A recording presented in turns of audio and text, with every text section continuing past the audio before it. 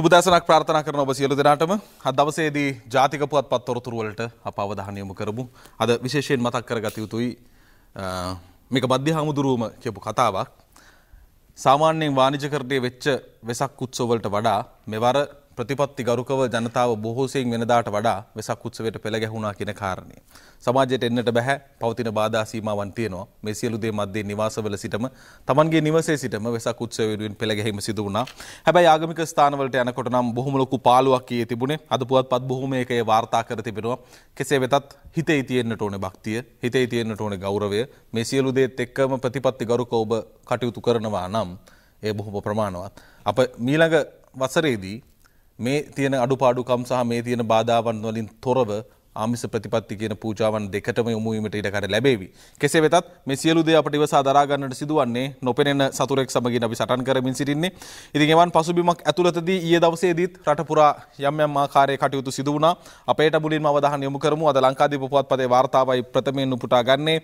වෙසක් පොහොදා කැලණි විහාරයේ ඡායාරූප සහිත වාර්තාව පුරපසළොස්වක පොහෝ දිනවල උවසුවසයන්ගෙන් පිරී යන ඓතිහාසික කැලණිය පුදබිම වෙසක් පුරපසළොස්වක පොහෝ දිනයේදී තිබුණු ඊයේ දවසේදී පාළුවට ගොස් තිබුණු ආකාරය තමයි මේ ඔබ දකින්නේ. කැලණිය මෙහෙම දකින්නට අපට ලැබෙන්නේම නැහැ සාමාන්‍ය දවසකදීවත්.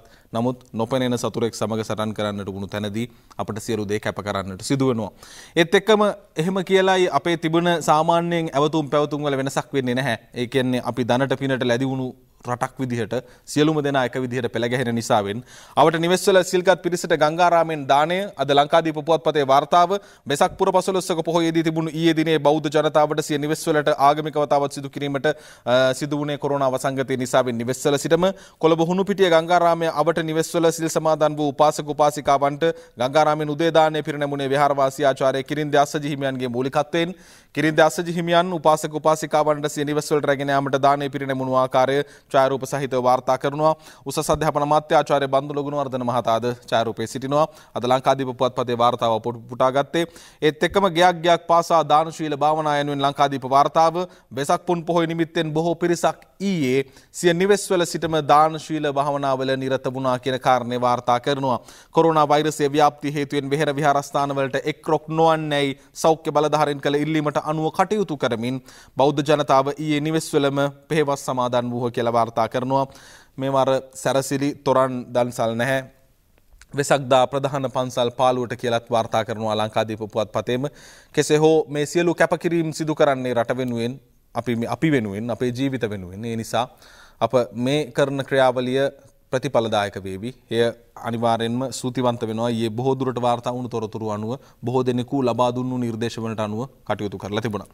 හොඳයි. එතනින් පසු අපි අවධානය යොමු කරමු මේ දවස්වල ප්‍රධානම කාරණය, ප්‍රධාන මාතෘකාව බවට පත් වෙලා තියෙන්නේ මේ වෙද්දී ලෝකයේ 39,13,376ක් ආසාදිත බවට පත් වෙද්දී 2,70,420ක් මරණයට පත් වෙලා තිබෙනවා. ඒ වගේම 13,40,655ක් මේ වන විට සුවය ලබා පිටව ගොස් තිබෙනවා. ශ්‍රී ලංකාවේ තත්ත්වයේ දෙස බලන විටදී මිට සුළු මොහොතකට පෙර එක් ආසාදිතයෙකුගේ වැඩිවීමක් සිදු වුණා. යනු ශ්‍රී ලංකාවේ සමස්ත ආසාදිතයින්ගේ සංඛ්‍යාව 824ක් විදිහට වාර්තා කරනවා. ගෙවුණු දවස තුලදී ආසාදිතයින් 26ක් වාර්තා වෙනවා. මරණ 9ක්ද සහිතව. කොරෝනා වර්ල්ඩ් මීට් එකට අනුව මේ වන විට ශ්‍රී ලංකාවේ පරීක්ෂණ කර ඇති සංඛ්‍යාව 30,525ක් විදිහට තමයි වාර්තා වෙන්නේ. මේ පරීක්ෂණ ප්‍රමාණය නම් යම් ආකාරයේ යාවත්කාලීන වීමක් සිදු වෙනවා දිනෙන් දින. අපි අවධානය යොමු කරමු 11 වෙනිදා සිට රට සම්බන්ධයෙන් තියෙන බලාපොරොත්තුව තමයි මේ වහලා තියෙන යම් යම් සීමාවන් ලිහිල් වෙනවා. හැබැයි ඇඳිරි නීතිය කියන සාධකයට යටත්ව. ඉතින් මේ වෙලාවේදී සේවකයින්ගෙන් 3න් එකක් පැමිණිය යුතුයි කියන දේ තමයි මීට කලින් කියලා තිබුණු දේ තමයි. කෙසේ වෙතත් පෞද්ගලික අංශයේ කටයුතු වලට වැඩබිමට යලි පිවිසීමට අවස්ථාව සලසනවා. ඒ සම්බන්ධයෙන් ගැසට්ටුව ඉදිරියේදී නිකුත් වීමට නියමිතයි. අද අරුණ පුවත්පතේ ප්‍රධාන සිරස්තලය රට අරින හැටි ගැන ගැසට්ටුව හෙට දැනටමත් 3000ක් දුම්රිය ආසන වෙන් කරගෙන නීති කඩ කරන්නන්ට දැඩි දඬුවම් ලබන 11 වෙනිදා සාමාන්‍ය කටයුතු සඳහා රට විවෘත කිරීමට අදාළ නව තීන්දුව තීරණ ඇතුළත් ගැසට් නිවේදනයේ හෙට එනම් 9 වනදා නිකුත් කිරීමට නියමිතයි කියලා වාර්තා කර තිබෙනවා. මෙහි වැඩිදුර තොරතුරු වලට අපි යමු. මේ තීරණය ගැනීමේ විශේෂ සාකච්ඡාවක් ජනාධිපතිතුමන්ගේ ප්‍රධානත්වයෙන් අද පැවැත්වෙනවා. ඒ සඳහා ආරක්ෂක සෞඛ්‍යාංශවල නියෝජිතයෝ වගේම අමාත්‍යාංශ ලේකම්වරුන් සහභාගී වෙන නියමිතයි. මේ සාකච්ඡාවෙන් පස්සේ නිරෝධායන නීති රීති වලට අනුව ගැසට් නිවේදනය නිකුත් කරන අතර ඒ කඩ කරන්නන් සම්බන්ධයෙන් දැඩිම නීතිමය ක්‍රියාමාර්ග ගන්නා බව පොලිසිය පවසනවා. සඳුදා සිට පොදු ප්‍රවාහන සේවයත් ආරම්භ කරනවා. එහිදී රාජ්‍ය සහ පෞද්ගලික අංශයේ සේවකයෝ 3000ක් පමණ ලබන සඳුදා කොළඹට පැමිණීම සඳහා මේ වන විටත් දුම්රිය ආසන වෙන් කරගෙන තියෙනවා. එදිනට ගමන් කළ හැකි වෙන්නේ ආසන වෙන් කරගත්ත වාර ප්‍රවේශ පත්‍ර හිමි මගීන්ට පමණක් වන අතර ඔවුන්ට වෙන් කර ඇති දුම්රිය මැදිරිය නියමිත ආසනය පිළිබඳ තොරතුරු SMS පණිවිඩයකින් ජංගම දුරකථනයට ලැබෙන්නට සලස්වන්නට මගින් දුම්රියට ගොඩවීමට පෙර එම පණිවිඩය සෑම දුම්රිය ස්ථානයකදීම පරීක්ෂා කරන බව දුම්රිය වාණිජ්‍ය අධිකාරී වජිර පොල්වත්ත මහතා ප්‍රකාශ කරලා තියෙනවා. දුම්රිය මැදිරියට ඇතුල් වෙන්න පුළුවන් 50ක් වැනි සීමිත පිරිසකට ඒ වගේම තමන්ට වෙන් කර ඇති මැදිරිය අදාළ ආසනය හැර වෙනත් ආසනවල අසුන් ගැනීම මගින්ට සම්පූර්ණයෙන් තහනම් වෙනවා. ඒ වගේම තමයි මීට අමතරව ආසන වෙන් කරගෙන නොමැති මගින් ගොඩවීම වැළැක්වීම සඳහා යුද හමුදා සමාජිකයන්ද සෑම මැදිරියකටම යෙදවීමට මේ වන විට සම්පූර්ණ කටයුතු යොදා තිබෙනවා. ඒ වගේම දුම්රිය ස්ථානයේ සිට කොළඹ කොටුව දක්වා අදාළ දුම්රිය ශීඝ්‍රගාමී කිරීමට අවධානය යොමු කර තිබෙන බව තමයි වාණිජ්‍ය අධිකාරිවරයා කියන්නේ. මගින් සියලු දෙනාම මුඛ ආවරණ පැළඳීම අනිවාර්ය වන අතර එදින රාජකාරී අවසන් වීමෙන් පසු යලි ගමන් කිරීමේදී වෙන් කළ ආසනය හැර වෙනත් ආසනවල අසුන් ගැනීම තහනම් බව සාමාන්‍ය අධිකාරිවරයා පවසනවා. මේ තමයි ක්‍රමවේදය. මේ පිළිබඳ නිශ්චිතව තහවුරු කරමින් ඉදිරියේදී වාර්තා නිකුත් වේවි. දැන් ඔබ වැඩට යන්නට ඉන්න කෙනෙක් නම් ආයතනය හරහා දැනුම් දීමක් කර මේ ආකාරයට ආසන වෙන් කර ගැනීමේ ක්‍රියාවලිය පිළිබඳ අවධානය යොමු කළ යුතු වෙනවා. අද අරුණ පුවත්පතේ වාර්තාවට අපි අවධානය යොමු කරේ. ඒත් එක්කම දිවයින පුවත්පතට යමු. දිවයින පුවත්පතේත් අද මේ සම්බන්ධයෙන් තොරතුරු වාර්තා කර තිබුණා. දිවයින පුවත්පතේ වාර්තාව අද අපි විශේෂයෙන් කියනට අදත් පුවත්පත් නැහැ. අපි e-paper සරහා තමයි ඔබත් එක්ක මේ කතා බහ සිද්ධ කරන්නේ. දිවයින පුවත්පතේ වාර්තාව දුම්රිය ගමන් සීසන් වලට පමණයි කියලා අද වාර්තා කරනවා ප්‍රධාන සිරස්තලය. අත්‍යවශ්‍ය රාජකාරී වෙනුවෙන් සේවයට වාර්තා කරන සේවක සේවිකාවන් සඳහා දුම්රිය ප්‍රවාහන පහසුකම් සපයන්නේ වාර ප්‍රවේශ පත්‍රයේ හිමි මගීන්ට පමණක් බව දුම්රිය දෙපාර්තමේන්තුව ඊයේ නිවේදනය කළේ කියලා අද දිවයින ප්‍රධාන සිරස්තලය වාර්තා කරනවා. ඉතින් ඒ නිසා රාජකාරියට යන්නට නියමිත කෙනෙක් නම් රාජකාරිය සඳහා ඔබ වෙන් කර තිබෙනවා නම් ආයතන ප්‍රධානියා ඔබ ඒ ගමන් මාර්ගයට ගමනට අදාළ වුණු කටයුතු සකස් කර ගැනීම සිදු කරගත යුතු වෙයි. හෙට අනිද්දා සෞන්ද දවසේදී වැඩට යනවා නම් ලංකාදීප පුවත්පත වැඩ ආරම්භන ආයතන වලට කොන්දේසි සතියග රජයෙන් විශේෂ ගැසට්ටුවක් ලංකාදීප ප්‍රධාන සිරස්තලය බස්නාහිර පළාතේ සහ පුත්තලම දිස්ත්‍රික්කයේ ඇඳරි නීතිය ක්‍රියාත්මක වන අතරදීම රජයේ සහ පෞද්ගලික ආයතන ලබන 11 වෙනිදා විවෘත කිරීමේදී අනුගමනය කළ යුතු කොන්දේසි ඇතුළත් විශේෂ ගැසට් නිවේදනය රජය විසින් මේ සති අන්තයේදී නිකුත් කරනු ලැබීමට නියමිතයි කියලා අද ලංකාදීප ප්‍රධාන සිරස්තලය වාර්තා කර තිබෙනවා. ඒත් එක්කම තමයි දැන් යනවා නම් ආයතන වලට ඇතුල් වෙනවා නම් එහිදී විශේෂයෙන් සංචාරකයන් සමගින් ගනුදෙනු කරනවා නම් දැන් අවශ්‍ය කරන ක්‍රමවේදයන් පිළිබඳ අද දවසේදී ඩේලි මිරර් පුවත්පත වාර්තා කරනවා. ඒ වගේම තමයි විශේෂයෙන්ම මේ සැලූන් එහෙමත් නැතිනම් මේ කොඩ්නේ කපන තැන් විවෘත වීමක් සිදු වෙනවා. ඒවා විවෘත වීමෙන් පසු ගත යුතු ක්‍රියාමාර්ග දැන් මේ වැඩට රාජකාරියට යන්නට යමෙකු සූදානම් වෙනවා නම් මොවුන් මේ ආකාරයේ කටයුතු සිදු කර ගන්නට පුළුවන්. ඒ නිසා මේ දේවල් පිළිබඳව බොහොම තදින් අවධානය යොමු කරන්නට ඕනේ. අද දවසේදී ඩේලි මිරර් පුවත්පත වාර්තා කර තිබෙනවා මේ හා සම්බන්ධයෙන්. ඒ වගේම රජය මේ වෙද්දී කුමන කාණ්ඩයේවද විවෘත කරන්නට ඕනේ කියන දේ පිළිබඳව සාකච්ඡාවක් පැවැත්වෙනවා. ඩේලි මිරර් පුවත්පතේ ප්‍රධාන සිරස්තලය government yet to categorize who can open on May 11th යනුව වාර්තාව තිබෙන්නේ despite the government starting the curfew will be relaxed for public and private sector business to reopen from 11th May. Daily Mirror learns that this has caused severe confusion among the public on which business can function from Monday as no specific categories have been listed to date. 11 වෙනිදා ආරම්භ කරන ව්‍යාපාර මොනවාද? ඒවා පවත්වාගෙන ආයුත්තේ කෙසේද කියන දේ පිළිබඳ තාමත් වර්ගීකරණයක් නැහැ. ඒ නිසා රජය මේ සම්බන්ධයෙන් අවධානය යොමු කරાવી කියලා දෙනවා. New circular to be issued Saturday outline details as to who can begin work. කාටද වැඩ පටන් ගන්න පුළුවන් කියන දේ සෙනසුරාදා වෙද්දී රජයේ පාර්ශවයෙන් දැනුම් දීම සිදු කරයි කියන කාරණේ වාර්තා කර තිබෙනවා. ඒ වගේම strict guidelines proposed for tourism sector. සංචාරක කර්මාන්තය යම් ආකාරයකින් පටන් ගන්නවා නම් ඒ සඳහා ඉතාමත් තද නීති ක්‍රියාත්මකයි. safe distancing measures must limitation in restaurant අවන්හල් වල ඉතාමත්ම ඉහළ ආකාරයෙන් මේ ප්‍රමිතිය පවත්වාගෙන යා යුතුයි. සමාජ දුරස්ථකරණය පවත්වාගෙන යා යුතුයි. traditional greeting of Ayubowan at all time. Ayubowan කියන එක තමයි හැම කාලෙදිම සර්වකාලීනව මේ කාලවකවානුව තුළදී අපට පාවිච්චි කරන්නට පුළුවන් වෙන්නේ. ඒත් එක්කම අද දවසේදී වාර්තා කර තිබෙනවා දැන් සැලූන් වලට යනවා නම් කොණ්ඩේ කපන්න යනවා නම් එහිත් තියෙනවා විශේෂ නිර්දේශ කිහිපයක්ම. strict guideline issued to barbers, beauty salons. Clearance from MOH is needed to open business after the curfew is relaxed from May 11th. ප්‍රදේශයෙන් MOH ගෙන් එහෙම නැත්නම් ප්‍රදේශ භාර වෛද්‍ය නිලධාරියාගෙන් අවසරය ගත යුතුයි. ඔබගේ සැලූන් එක විවෘත කරනවා නම් කියන දේ වාර්තා කරනවා. anyone or management who intend to open their salon should make a request to their area medical officer of health. සෞඛ්‍ය වෛද්‍ය නිලධාරියාට ඉල්ලුම් කිරීමක් කළ යුතුයි. ඔබ සැලුන් එක පටන් ගන්නවා නම් හෝ ඔබේ රූපලාවන්‍යාගාරය ආරම්භ කරනවා නම් අයදුම් කිරීමක් කරන්නට ඕනේ රජයේ මේ ප්‍රදේශයේ ඉන්න ප්‍රධාන වෛද්‍ය නිලධාරියාට. Public health inspector will check the facility against the checklist and make recommendation to the MOH and issue the certificate to resume operation. in පසුව ලබා දෙන සහතිකයේ මත පදනම්ම තමයි ඔබට රූපලාවන්‍යාගාරයේ වැඩ කටයුතු ආරම්භ කරන්නට පුළුවන් වන්නේ. Only cutting trimming on hair කොණ්ඩේ කපන්නට විතරයි ඉඩ කඩ අවස්ථාව ලැබෙන්නේ. ඒත් එක්කම barbers and hairdressers to have been told to wear mask and goggles, eye shields throughout while attending to the customers. ගනුදෙනුකරුවන් සමගින් අවශ්‍ය ක්‍රියාවලිය සිද්ධ කරද්දී අත්වැසුම් පැළඳීම අනිවාර්යයි. ඒ වගේම ඇස් ආවරණ පැළඳීම අනිවාර්යයි. මුඛ ආවරණ පැළඳීම අනිවාර්යයි. මීට අමතරව 1 meter distance should also be maintained expect during the procedure. මීටර එක පරතරය කියන දේ අනිවාර්යයෙන්ම පවත්වාගෙන යුතුයි. Barbers and hairdressers should also always attend to the customer from behind the and side only, avoid the face to face encounter. මූණට මූණ කිසිදු ආකාරයේ සම්බන්ධතාවයක් පවත්වා ගත නොහැකි. පිටුපස සිට කොණ්ඩේ කැපීම කිරීම හැරෙන්නට වෙන කිසිදු ආකාරයකින් සමීප වීමක් සිදු කරන්නට බෑ. ඒ නිසා ක්‍රමවේද බොහොමයක් තියෙනවා. මේ දේවල් ගැන ටිකක් හිතනකොට ප්‍රායෝගිකව ටිකක් අමාරුයි කියලා හිතෙන්නත් පුළුවන්. හැබැයි මේ හැම දෙයකටම කලින් ජීවත් වෙලා ඉන්න ඕනේ. කොණ්ඩේ කපා ගන්න හෝ ලස්සන වෙන්න හෝ ජීවත් වෙලා ඉන්න ඕනේ. ඒ නිසා මේ ලබා දීලා තියෙන ක්‍රමවේද මේ ආකාරයෙන් අනුගමනය කරන්නට ඕනේ. විශේෂයෙන්ම මේ වන විට වාර්තා කර තිබෙනවා සංචාරක කර්මාන්තයේ නියැලෙනවා නම් ඊට අදාළව ගත යුතු ක්‍රමවේද අතට අතදීම් සිප වෙළඳ ගැනීම කිසිසේත්ම බෑ. ආයුබෝවන් කියන්නට ඕනේ. ඒ වගේම තමයි උණ පරීක්ෂා කරලා උෂ්ණත්වයේ ශරීර උෂ්ණත්වය පරීක්ෂා කරන්න ඕනේ. සැනිටයිස් එහෙම නැත්නම් විස බීජනාශක තියෙන්න ඕන ඇතුල් වෙනවා නම් අවන්හලකට අවන්හලේ අසුන්ගත් අයන් පසු තමයි ආහාර පිළිගැන්වීම සිදු කළ යුත්තේ. ඒ වගේම මීටර එක පරතරයේ අවන්හලේ තියෙන්නට ඕනේ.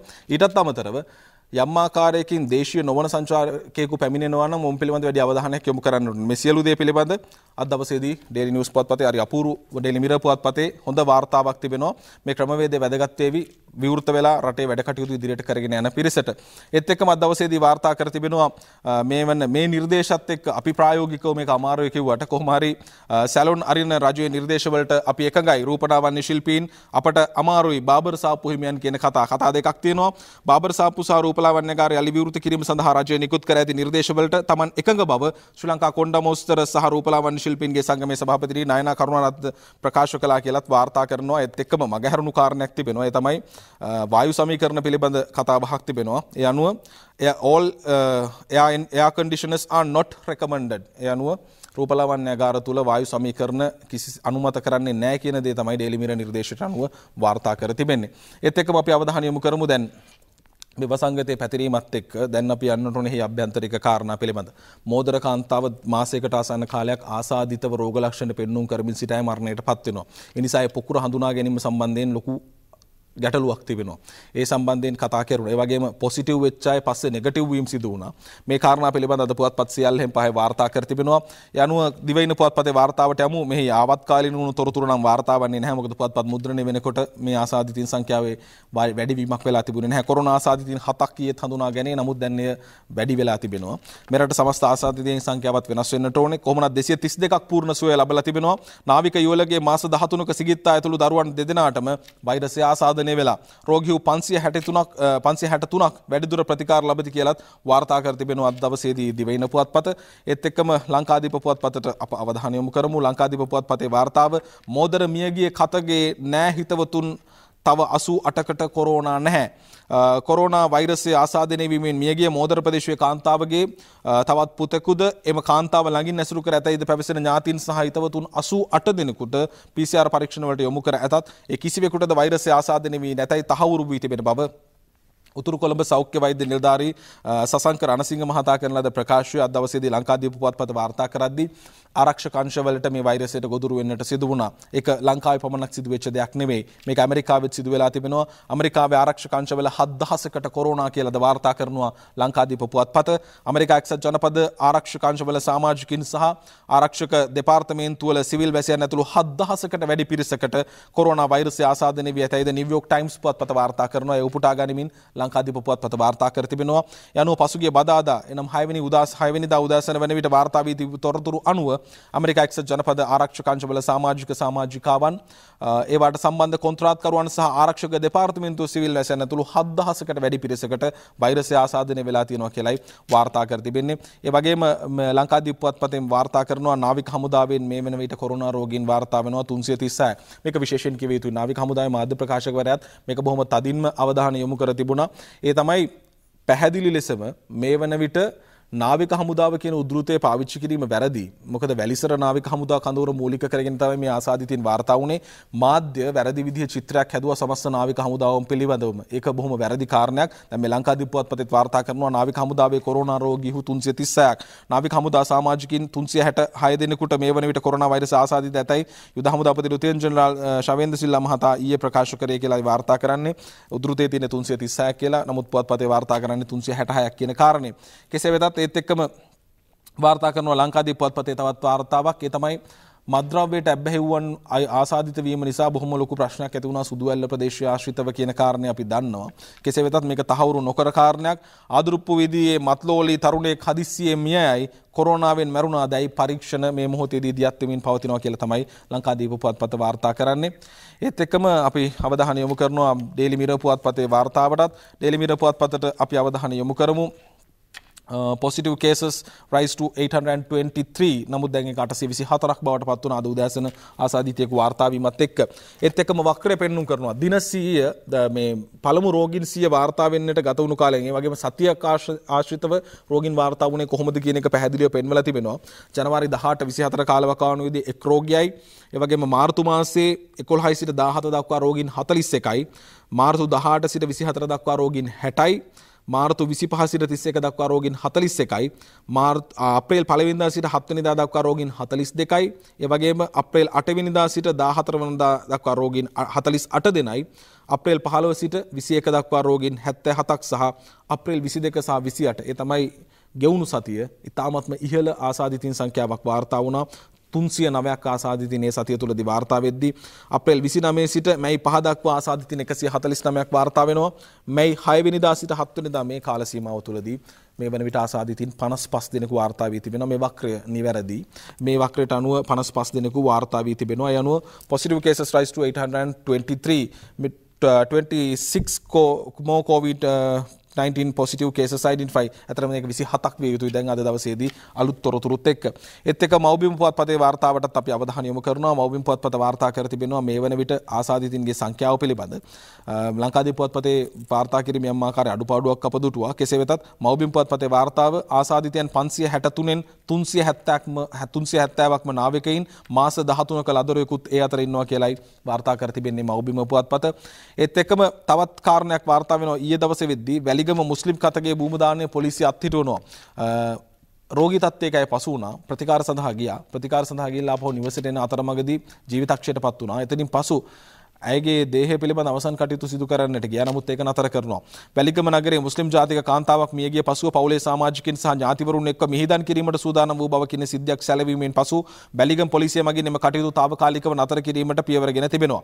වැලිගම පොලිස් වසමේ අලුත් වීදියේ ප්‍රදේශයේ වයස අවුරුදු 54ක් වන මුස්ලිම් කාන්තාව දීර්ඝ කාලයක සිට හෘද සහ දියවැඩියා වැනි නිදන්ගත රෝග සඳහා ප්‍රතිකාර ලබමින් සිටියා. කෙසේ වෙතත් මේ අවස්ථාවේදී මරණයක් සිදු වුණොත් ඒකී මරණ වලට අදාළ වුණු අවසන් කටයුතු සිදු කළ යුත්තේ නිරෝධායන ක්‍රියාවලියට යටත්වයි. කෙටි විරාමයකට යමු. විරාමයෙන් පසු ඉතිරි ටික බලමු.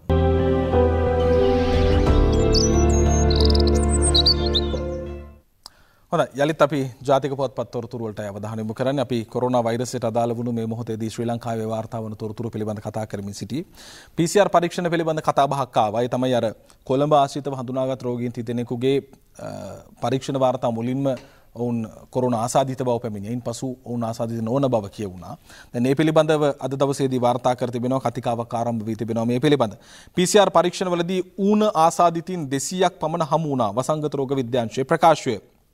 COVID-19 වෛරසය ආසාදිතින් හඳුනා ගැනීම සඳහා සිදු කළ PCR පරීක්ෂණවලදී මීට පෙරද ඌන ආසාදිතින් 200කට ආසන්න සංඛ්‍යාවක් හමු වී ඇති බව සෞඛ්‍ය අමාත්‍යාංශයේ වසංගත රෝග විද්‍යාංශය ප්‍රකාශ කර තිබෙනවා. ඒ අනුව එවැනි ඌණ ආසාදිතින් හමු වූ විට යලි PCR පරීක්ෂණ සිදු කර නිරවද්‍යතාවය තහවුරු කර ගන්නා බවක් අවශ්‍ය වූහොත් නැවත නැවත පරීක්ෂණ සිදු කරන බවද වසංගත රෝග විද්‍යාංශය කියනවා. එලෙස හමු වුණු ඌණ ආසාදිතයින්ගේ පරීක්ෂණ යලි සිදු කර මාධ්‍යයට පසුගිය කාලයේ නිවැරදි තොරතුරු ලබා දුන් බවද වසංගත රෝග විද්‍යාංශය පවසනවා. කොළඹ ජාතික රෝහලේ විශේෂ ශ්‍රේණියේ හෙද නිලධාරණිය බණ්ඩාරනායකපුර කොළොන්නාවෙන් හමු වූ රෝගීන්ද ඌණ ආසාදිතින් බව සෞඛ්‍ය සේවා අධ්‍යක්ෂ ජනරාල් විශේෂඥ වෛද්‍ය අනිල් ජාසිංහ මහතා පෙරේදා ප්‍රකාශ කරනවා. කලාතුරකින් මෙවැනි රෝගීන් හමු වන බවද ඔහු අවධාරණය කර සිටි රසායනාගාර පරීක්ෂණ වාර්තා මත පදනම්ව මෙවැනි නිගමනවලට එළඹෙන බවද සෞඛ්‍ය සේවා අධ්‍යක්ෂ ජනරාල්වරයා කියනවා. ඒත් එක්ක මෙහෙම කතාවකුත් ගොඩනැගෙනවා. පිටත රසායනාගාරවල PCR පරීක්ෂණ වාර්තා වැරදි. රජයේ වෛද්‍ය රසායනාගාර විද්‍යාඥ සංගමය කියන කතාව.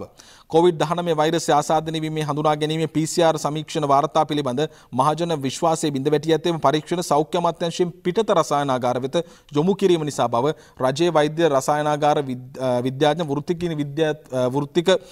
වෘත්තිවේදීන්ගේ සංගමය කියනවා. දැන් ඔවුන් කියන විදිහට පිටතින් කරන PCR පරීක්ෂණ වල වාර්තා වැරදි කියන කතාව ඕන් කියනවා. මේත් එක්කම අද මව්බිම් පුවත්පත මීට අදාළ වුණු ප්‍රවෘත්තියක් වාර්තා කරනවා. මොකද මෙහි විනිවිද භාවය ඊටමත් වැදගත් වෙනවා. මොකද ජනතාව බොහෝ සෙයින් මේ පිළිබඳ අවධානය යොමු කරනවා. සෞඛ්‍ය බලධාරීන් බොහොම සාර්ථකව මේ කටයුතු ක්‍රියාත්මක කරනවා කියන විශ්වාසය තුළ බොහෝ දෙනෙක් සිටින්නේ. කොරෝනා පොසිටිව් අය නෙගටිව් වෙන්නේ ප්‍රතිශක්තිය මතයි. විශේෂඥ වෛද්‍ය ආනන්ද විජේ වික්‍රම මහතා ඔවුන් ප්‍රකාශ කරන කාරණා බොහොම පදනමක් ඇතිව කියන කාරණා. හේතුව ඔවුන් තමයි මේ සටනේ මුල සිටම සිටිකය.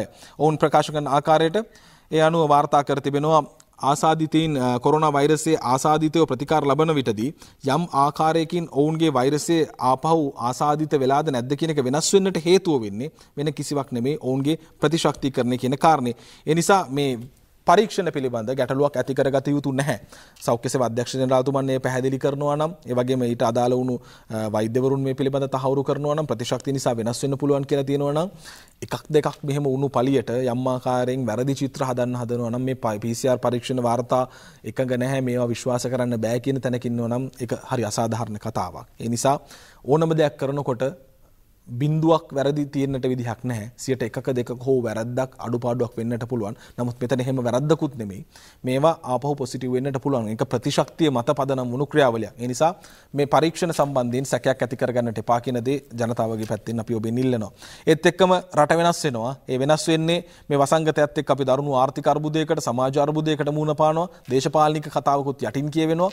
කොහොම වුණත් මේ සියලු දේ අතරේ දැන් රටේ ජනතාව බොහොම යහුසුලුව යොමු වෙලා ඉන්නවා තමන්ගේ ගෙදර වගා කරගන්න, තමන්ගේම දේවල් තමන්ම හදාගන්න. ඒ වගේම රට ඇතුලේ මෙච්චර කාලයක් නිෂ්පාදනය නොවුණු විශේෂයෙන්ම අපි දැක්කා දැඩි සත්කාර ඇඳන් කියන දේවල් ලංකාවේ නිෂ්පාදනය වුණේ නැහැ. හැබැයි දැන් ඒවා නිෂ්පාදනය වෙන තැනට පත් වෙලා තියෙනවා. ඒ වගේ අලුත් දේවල් බොහොමයක් එනවා.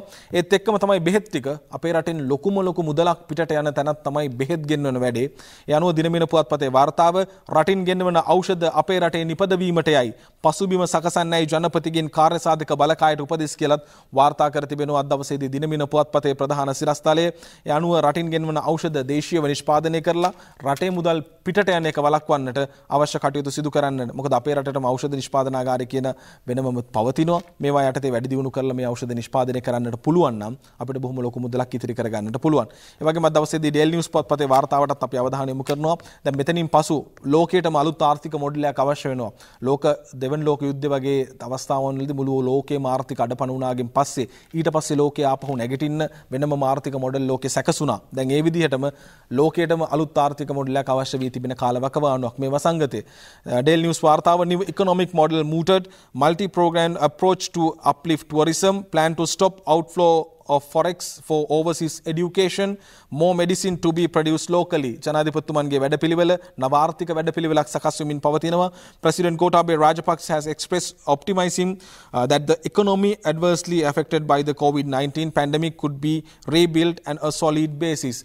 අපටම ආවේනික වුණු ක්‍රමවේදයක් කරහා අප ඒ ගොඩනගා ගන්නට උත්සාහ දරනවා. ඒ අනුව ජනාධිපති කාර්යසාධක බලකාය සමගින් පැවැත්වුණු සාකච්ඡාවේදී ආර්ථිකය සම්බන්ධ විශේෂඥයින් ඇවිත් හිටියා. මේ සාකච්ඡාවේදී බහුවිධ ක්‍රමවේදයක් ගොඩනගන්නට සූදානම් ආර්ථිකය ගොඩනංවන්නට, ඒ වගේම දේශීය මුදල් විදේශ විනිමය සම්බන්ධයෙන් පිටතට ගලා යාම වළක්වාලීමට අවශ්‍ය පියවර, ඒ වගේම දේශීය වශයෙන් ඖෂධ නිෂ්පාදනය කරමින් අපේ මුදල් පිටට යන එක නවත්වන්නට නව ආර්ථික වැඩපිළිවෙලක් සකස් කිරීමට මේදී කතා වෙනවා. ඒත් එක්කම ඩේලි මිරර් පුවත්පතේ අද මේ පිළිබඳ තොරතුරු වාර්තා කර තිබුණා. අපි ඩේලි මිරර් පුවත්පතේ වාර්තාවටත් අවධානය යොමු කරමු.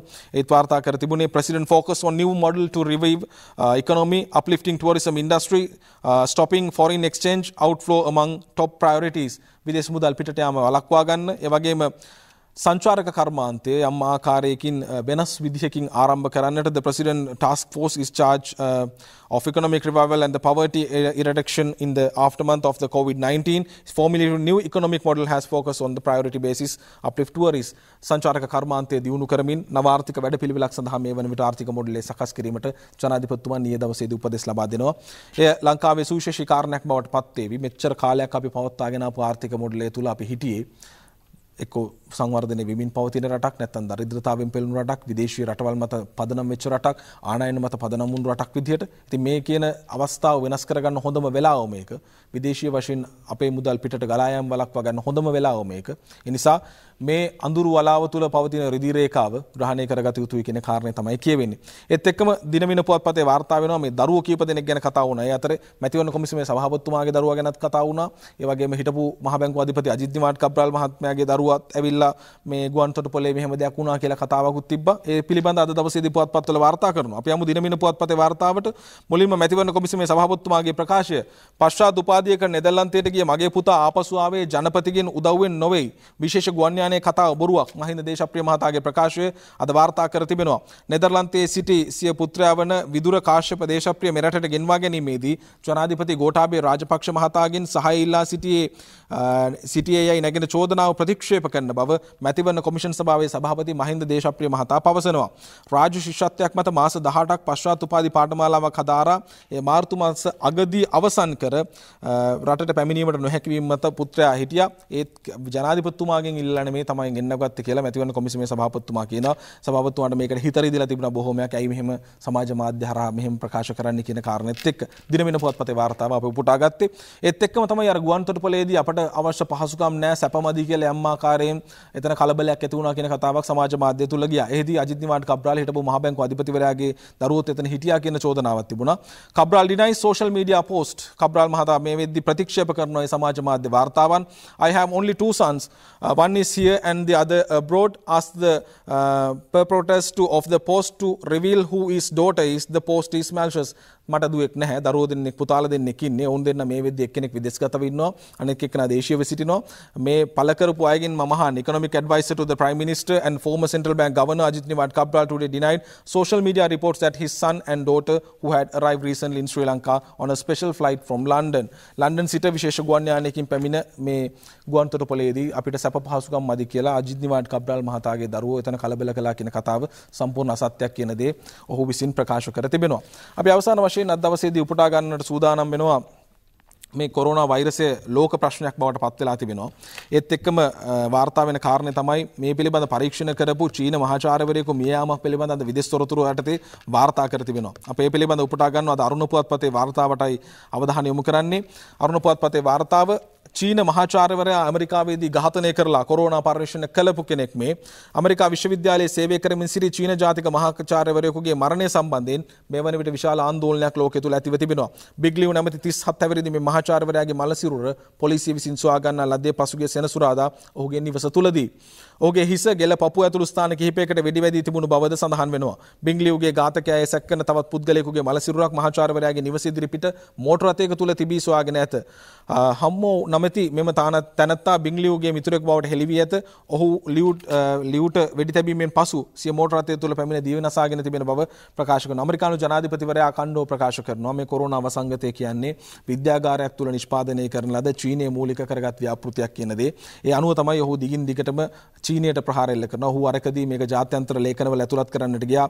මේක චීන වෛරසය යනුවෙන්. කෙසේ වෙතත් මේ පරීක්ෂණ කළ කොරෝනා පරීක්ෂණ කළ චීන මහාචාර්යවරයා ඇමරිකාවේදී ඝාතනය වීම පිළිබඳ අද දවසේදී ජාතික පුවත්පත්වල වාර්තා කර තිබෙනවා විදේශ තොරතුරු යටතේ. එහෙනම් අවසාන වශයෙන් අප කාටුනයක් උපුටා ගන්නවා. ඒ උපුටා ගන්නේ දවසේ පද 4 අද මවබිම පුවත්පතේ වාර්තාව තෙල්මල් අරන් යනු බැරි ලෙස වෙහෙරකට හොල්මන් කරයි වෛරස් යකු 4 වට මල්ලියේ රටම වැටිලා ගන අඳුරකට සිල් රකිමුද වෙසක් මාසෙම ගෙදර සිට. එදා මෙදා කරපු බොහෝ දේවල් අපට අත්හරින්න සිද්ධ වෙලා තියෙනවා. කොහොමුණත් සෝබා දහමට මේක තිලිනයක් බවට පත් වෙලා තියෙනවා. අපි කරපු දේවල් වාණිජකරණය වුණු වෙසක් උළෙලකට වැඩිය ඊයේ දවසේදී ප්‍රතිපත්තිගරුකව බොහෝ දෙනෙකු වෙසක් උත්සවය තුල සිටියා කියන කාරණේ අප දුටුවා. මේ සියලු දේ යථා තත්ත්වයට පත් වේවි කියලා විශ්වාස කරනවා. 11 වෙනිදා සිට රට සාමාන්‍යකරණයට හැරීමට නියමිතව තියෙන වෙලාවකදී ලබා දෙන උපදෙස් අනුව මේ සටන ජය ගන්න ඔබ සහයෝගය දෙයි කියලා අපි විශ්වාස කරනවා. අද සමගන්නවා ප්‍රාර්ථනා කරන ඔබට නිරෝගී යහපත් දවසක්. ආයුබෝවන්.